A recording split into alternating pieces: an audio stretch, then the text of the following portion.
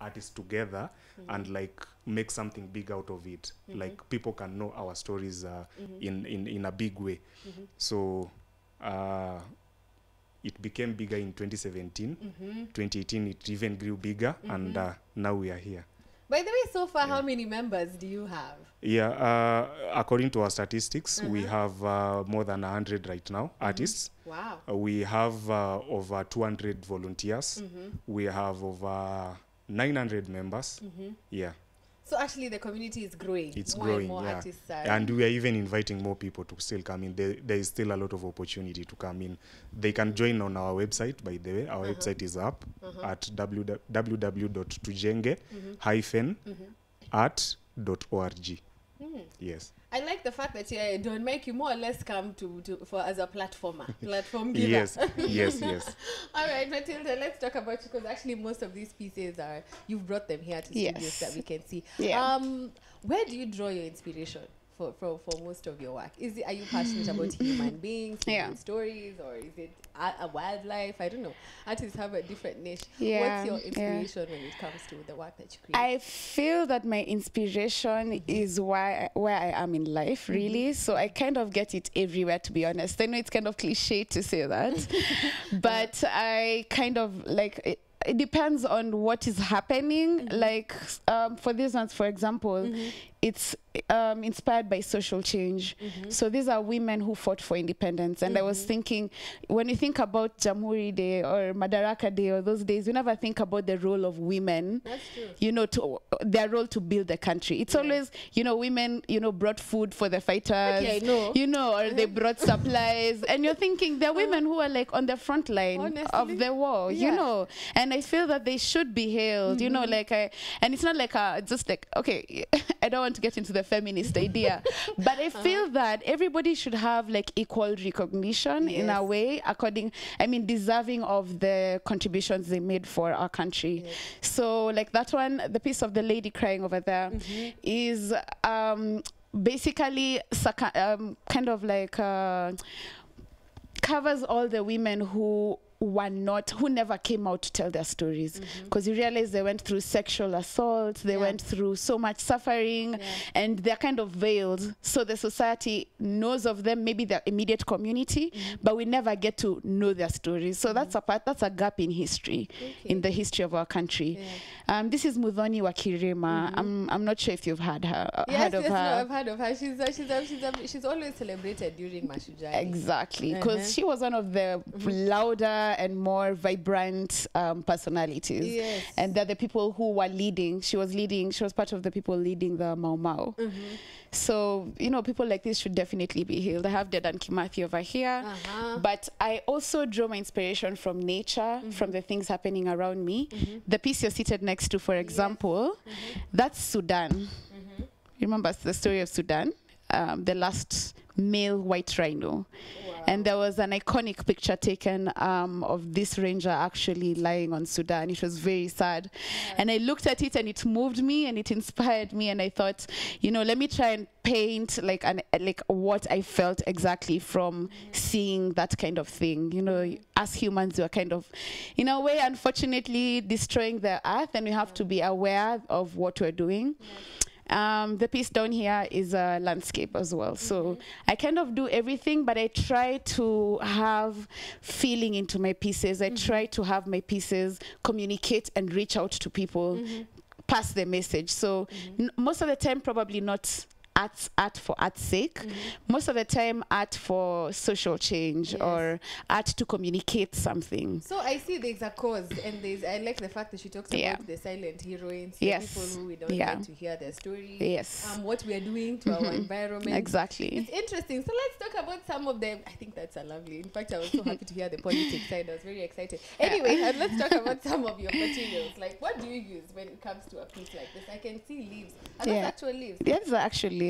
Wow. Okay, so let's talk about your raw materials. Like, how long does it even take you to come up with this particular structure? This, it was a 3-piece collection. One was sold. One of them is Mekatilili Wamenza. And this is... that's my favorite one. Muthoni Wakirima. What I use most of the time, I have different medium. I'm a multimedia artist, so I can take pieces of paper and kind of dye them, or old pieces. Yeah, I can see newspaper cutouts. There's like newspaper cutouts. Some of them are stories of the women who have painted as well.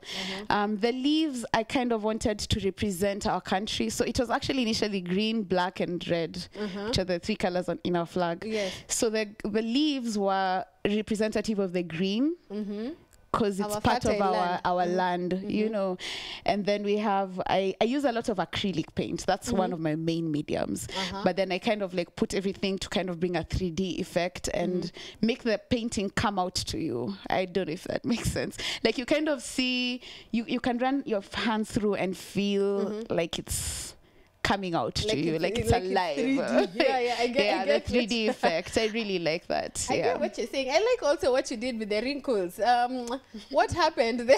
If we could zoom in and see. I wanted to portray. This one also has some wrinkles. I wanted, because it's a lot of hardship. When you read their stories, you find that they slept in jail. They were being beaten up like crazy, and they still have kids to think about. So these are very stressed women. Land to think about. Have you seen a stressed woman? As in, like you will see the wrinkle. You'll see like their facial expression. I wanted them to be extremely expressive, so that it kind of the story comes out of their face. Because if I made them cute and smooth, I don't think you would have gotten the intensity of the hardship they went through. So it's something that's meant to kind of explain to you how hard it was. And when you read the stories, like you'll read some of these things, it's the Mau Mau want your guns. So it's one of those posters in colonial times where they wanted to like prevent the white people from giving the guns to the Mau Mau, or leaving their guns around, you know. So some of these things are very racist, but you know, it's still part of history, and we have to kind of, you know, to be informed about our future, we have to look into our past. So that's what I think. That is very true. We cannot move forward without studying what had happened previously. How long does it take you to come up with this particular pieces? These pieces for this specific series, I must have taken about 4 months. 4 months? Yeah. Wow. Yeah, because it's a lot. You know, at first, you know, you're kind of still developing your ideas. You're trying to read, because I had to like go to National Archives, to the museum, to libraries, and read about their stories first of all. So it's informed by a lot of research. Like like a full, probably 1.5 months was research. Wow. And then the rest was now trying to sketch on my book first, and then like translate those sketches into the stretchers, into the stretched canvas, and then now the whole painting process, which is quite something. The priming and the painting. And where did you get the raw materials, like to start out? For someone at home who is wondering, okay, I like art, but I can't afford this paint, I can't afford this. How did you get your resources when you were starting out? As you can see, these are things you can even find in the like the leaves. You have gazettes, you know, at home, you know, leaves are right outside your window probably, you know. The paintings themselves, okay, the things that I think I must have kind of looked for are the small pieces on the posters for slaves and the Mau Mau. Those things I found online and had to like dye the paper first. The paints are, you know, textbook center. I like that. That's a hack. You got it online, then you dye it. So I have to print it and then I dye it. So, because you know, you kind of want to bring out an effect. Yes, that it's an old story. Old kind of story. Exactly. But you know, of course, some of these, you know, they're in the museum, but they're things that are, you know, sealed forever. Yeah, you can't go and cut them out there for the sake of art. So you have to kind of find a way to improvise. So yeah, I got them online. I printed some of these and I dyed them, and then I put them there. Wow. And then there's the newspaper cuttings. That was a lot of work, because I dyed every single cutting you can see here. Some of them were related to Mau Mau. Some of them are not. I'm so curious to ask how much you'd charge for this piece after all that work that has been put in, including the research. Exactly. About, I'll say 35 to 50. 35 to 50. Yeah, those are things we're talking about. But the smaller pieces go for way less. Like these pieces would be around 10,000, 8,000. Small pieces like that you can get quickly for gifting. You know, like for Sudan. That would cost about 5,000, 3,000 for the small framed pieces. So everybody has access to it. Of course, I have buyers who want massive, like they want to make a statement, especially especially like he was saying, government organizations. You want to walk in and it just like comes out to you completely. But there are people who want small things, you know, for your home. You want just like, you know, very subtle. Do a little bit of decoration. So I make the smaller pieces for that too. But I also, I'm also open for commissions. So if you feel there's something that's inspiring you, maybe it's your child. So you can tell me, you know, come up with something contemporary as a representation of my child. I definitely do that. See, kind of frame it and deliver it to you for sure. So that's how it runs. Okay. I like this. I should also mention though, I'm also a member of a studio called Studio So Cool. So they have contributed. Yes, they contribute also a lot to some of my artwork in terms of sharing ideas and also coming up with the materials for it. So there's a lot of brainstorming involved. What I've learned from you today, Matilda, is there's a lot of research. There's some life hacks you can use. Like there's some things you can do right now to achieve a certain effect. Like there's no excuse basically if you do your research. And all these things are available. Like if you just check online, there's so many classes. There are so many studios popping up. There are people like Tujenge Art Kenya coming up. Yes. All these people have different hacks. If you go to different exhibitions, you'll see that guys are coming up with creative things. You kind of pick inspiration from every little place and bring it out in your artwork. So the platform actually really does even give you motivation and a bit of inspiration when it comes to work and ideas. For sure. I mean, like I have the idea of the leaves, but there's another artist who has an idea about... Wait. Kwanza, it's good you brought up the leaves. I almost forgot to ask you that question. Okay. How do I know it will last long? What will happen when they start to how do you achieve the permanent effect? Because I can see there's some shine on top of it. What's that you've applied? Varnish. But the leaf itself, to just keep it flat, I had to press them. So they're pressed leaves. To remove, you press them to remove all the moisture in the leaf, and then kind of attach it to the piece. Okay, interesting. Let me talk to Don Mike. He's been very quiet, but at least now we know Matilda's story when it comes to some of her pieces and some of the hacks and the very good points she has shared with some artists at home when it comes to collecting ideas. Let me find out from you. Getting people together is not easy. Exactly. So let me ask you, when it comes to managing the different artists, what are some of the stumbling blocks that you have encountered in the course of your success story? Yeah. So, you know, there's mentality out there that you know, when people form organizations, they like want money or anything. Yes. So when we approach some of them, they think we want to get like big percentages from them or anything, but that is not the case. We just want to keep the organization running, because at the end of the day, things need to be run by fans. Even this studio runs with fans. You are here, you are being paid to do this work. So even at Tujenge, there are people who are there. We have curators, we have people who are there to take care of things, to keep things moving or running, per se. So getting these people is not easy, because they think we want to get big percentages out there, because some of these galleries, the permanent gallery, because we are not a permanent gallery, there are these permanent galleries out there that ask for big percentages, crazy figures. So that becomes a challenge, because they think we are the same, but we are different in a way. So basically there's a bad rep for con men and exactly, especially when it comes when it comes to the galleries, you find the percentages are crazy. If you think about, you spent like 4 months painting something, and they're gonna like chop your fee, you know, by half. Oh God. So most artists, you find that, you know, we need people to support us to, you know, probably lower percentages would help to grow the industry as well. So it's something for sure, I'm telling you, like to have a gallery that's putting like a lower percentage on prices on sales kind of relieves the stress from most of the artists at the moment. And it motivates you to continue, because at the end of the day, you still need to put food on the table. Yeah, definitely. Yeah, there are very many art collectors out here. They want to be like brokers, you get, but you see, they can take this art for, like she said, 40. Yes. Then she takes it, go sells it even $1 million. Yeah. Right. You know, And you art is like land. Yeah, these It are people who it appreciates with Exactly. time, yes. These are people who are not even in the industry sometimes.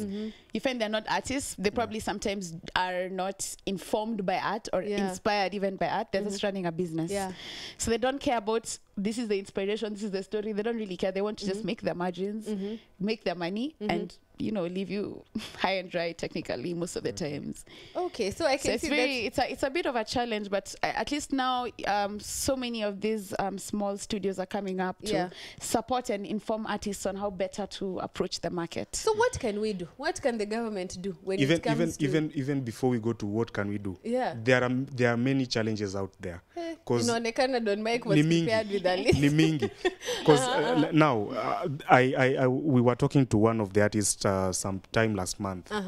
Then he was like, I drew this celebrity, and then when it was at a function, I went to give it out to the celebrity, but then alichukua, then it was like, I'll call you. Oh. So you imeenda hivyo. You take it there, so at least anaweza appreciate. Yeah. For the little, even if it's 40,000, say, for now I have 30,000. Yeah. At least you have something to put on the table, to be honest. But hiyo si shida ya kujitakia. Okay, let me say, it's that's just should an be occupational hazard. But you see, nikichukua hiyo art kwako, I expect you to say, hey, this is good. But let me not give you ask something. You to draw me or to I didn't. But you showed interest. You even took it. Like if you don't want it, don't take it. Don't take it. Let me just go keep it at my studio. Yeah. Yeah. And then there is another artist again. He's a bit older because we have different age groups. By the way, he is over 40. Sells his artworks even for 700,000. So this artist takes at least 9 months to come up with something. Yes. The final product. Yeah. Then after making it, or when it is commissioned, like she had said, he was commissioned to do this artwork. Then it took him 9 months. You get. So for the 9 months, you finish the painting or the type of art it is, take it to the person, then he again wants, no, I want it for a lesser price. After you have already done the work, after you took 7-9 months, 1 year to come up with something, then something is not breaking even. Okay. In terms of money. You are paying rent when you are making that thing. Where you stay or where you're making it needs rent, you need food, you need clothing. I mean, there is a family depending on you, and then it is not paying at the end of the day. It's not something good. Yeah. I think so. We want people to appreciate art through all means. Yeah. So then, what can we do if there's what I can say about what we can do is, first of all, as individuals, we need to learn how to be more appreciative about art, because being in our Kenyan culture doesn't exactly teach us about the importance of art. Like, when you say you want to be an artist when you're younger, your parents are like, oh, don't you want to be an engineer? Yes. No offense to engineers or anything, but so if we kind of learn the benefits of art, how it has power when it comes to communicating and changing societies and making social change, even like. And there are so many huge African artists, and the market is now growing. So when we start, just as kawaida wananchis, we start now appreciating the importance of this art. Even these galleries will be like, okay, I guess maybe we have something to change. We should change something. We need to know that these are not things. We don't get these things for free. Paints are expensive. The stretchers are expensive. Yes. The raw materials are costly. Yes. Time is money. Yes. That's true. You're using 9 months to a year to create a piece. Of course, you do not want to get nothing out of it. Yes. You need you don't want to be have sold food short. to keep you alive for those 9 months while you do that piece. You have families to take care of. I like the fact that you talked about Kenya generally, people not being taught about the importance of art. I wanted to ask you, is there an unfair advantage with when it comes to your locally done work and work done internationally? When you when work comes from abroad and it's displayed together with yours, is there any bias? Is there any unfair advantage? What I've seen is I don't think there is any unfair advantage. In fact, there's a lot of curiosity towards African art.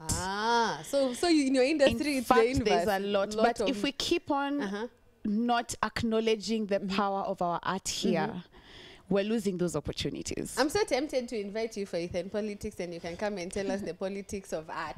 Because Tilda looks very passionate about it. Let's not talk about the sad moments now, the challenges and what have you. But you still haven't told me what you think we can do about it before we move on.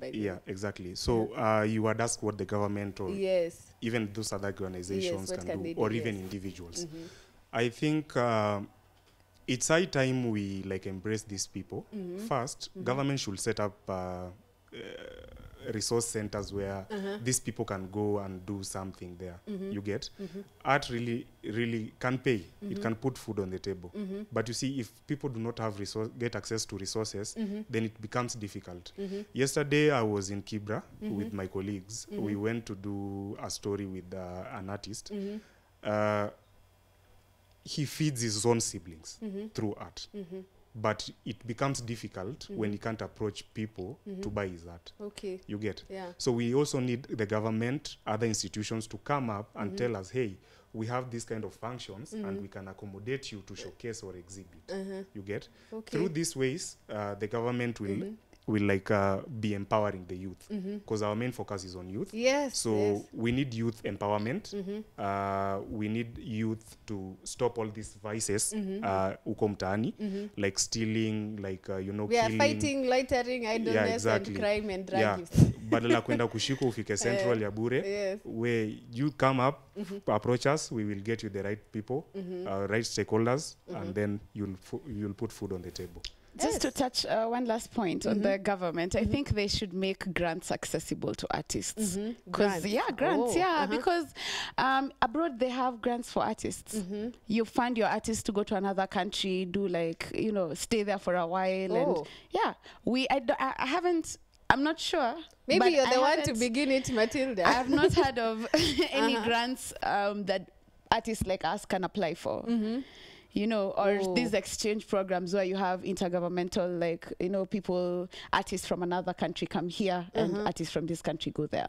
Wouldn't that be nice? Because that puts your artwork out there and grows Kenyan art, which is an advantage because it's still it's a major part of this country. So there's an issue of grants. Okay, it's a part of culture. Yeah, actually, I saw the president earlier last week on Twitter saying that it's time they empower the youth who are on art. Yes. Yeah. Yes. By giving by providing resources and making funds available. Yes, especially now that I would I will really ask the president to really speed up this because we really need them. It's been so long. We need a lot of. He needs to implement this thing. Yeah, exactly.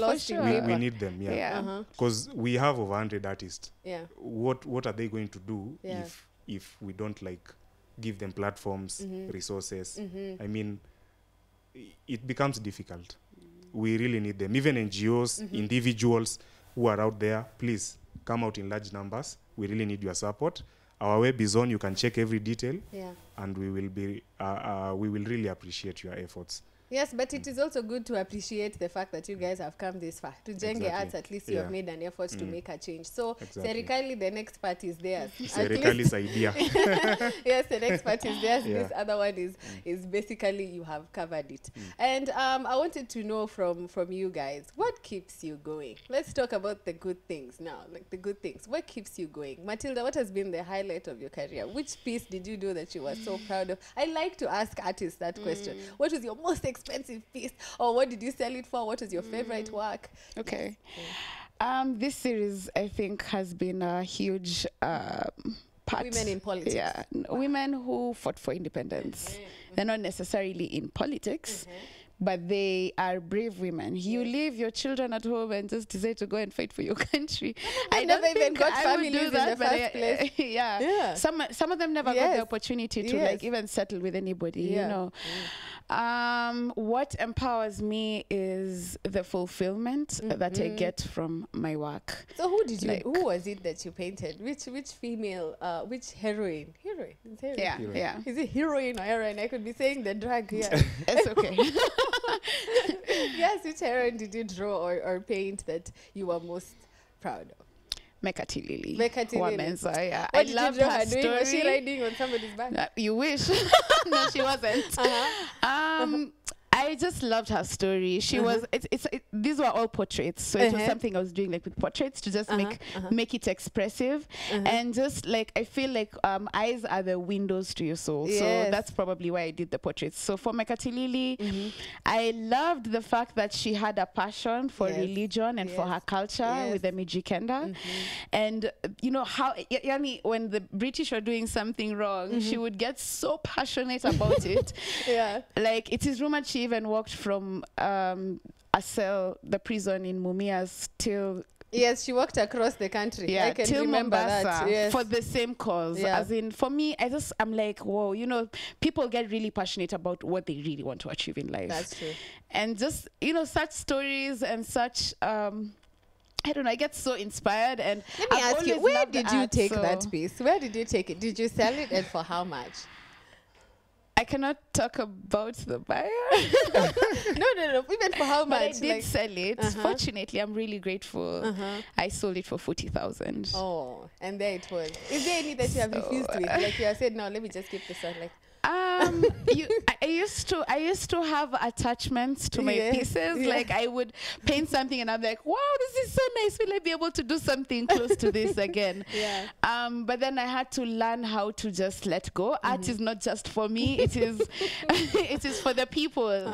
You know, like there are these messages I'm trying to reach out to the people, and I'm trying to bring more beauty to people's lives. And so why should I keep it all in my studio or something? You know, I should definitely put it out there. So I learned how to kind of let them go. So if somebody is interested, I'm like, okay, last days with you.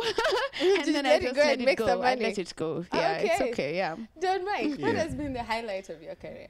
The highlight has been back then, you know, it's not everyone who will get to State House. But, yes.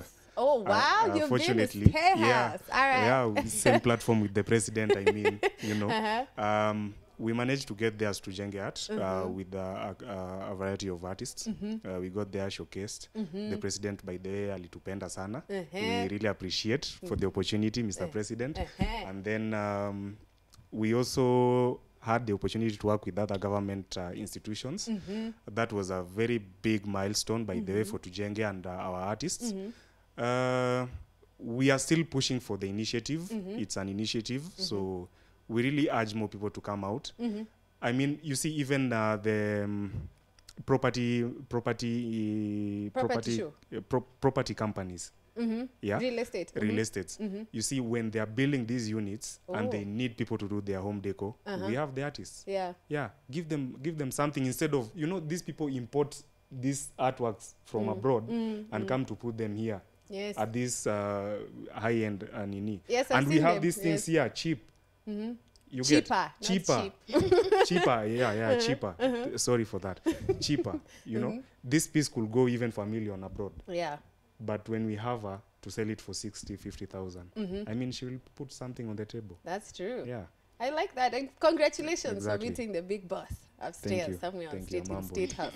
Yes, we'd like to know your social media handles. I think it's about time we conclude this interview. Yes, let's know where we can find you. Okay, you can find my art page at Nirvana, NIRVANA _ ish, ISH. Nirvana-ish. All right. And I feel like I have to say it with an accent. You're making it.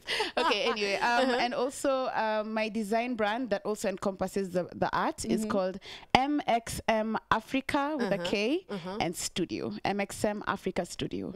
So on Instagram, you'll find it as MXM Africa. On Facebook, MXM Africa Studio.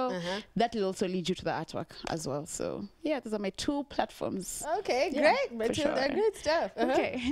Yeah, you can find us on Facebook at Tujenge Art, on Instagram Tujenge Art. There is also another handle for our event. By the way, we have an event that now gives a platform for the exhibition for artists. It's Clever Art Gallery on Clever Art Gallery. Yes. Wow. Clever Art Gallery on Instagram and Facebook as well. Yes. You don't want us to know your personal ones. What is the problem? My personal one. It's my personal one is Don Michael Mondi on Facebook, Don Michael Mondi on Instagram, and on Twitter as well. Yes. My personal ones. Yes. At MXM _King. King. Yeah, King. Okay. On Facebook, just check Matilda or Mukami Kingoria, actually. Yeah. All right, great so much to Jenge Atsa. It's been such a pleasure to hear your story and to have you in studio today. Matilda, we're still going to have a date for politics and arts. All right. So why didn't you tell the big man over there, by the way, when you went to State House? What did not happen? But anyway, let's continue that conversation later. You have been watching Entrepreneurship Tuesday with Tujenge Atsa. Thank you so much, Mike and Matilda, for coming to Thank you for having us as well. Thank you for having us. Yes. So please don't go anywhere. Join Muchacha is coming up next to the next interview. And also, please do remember that we'll be at St. Paul's University live with Ngoge Wathiong'o family. So if you're a lover of literature, make sure you do stand by for that. And also, we do have a small feature coming up on online businesses. So make sure you do not go anywhere. My name is Hilda Wadibi. Goodbye.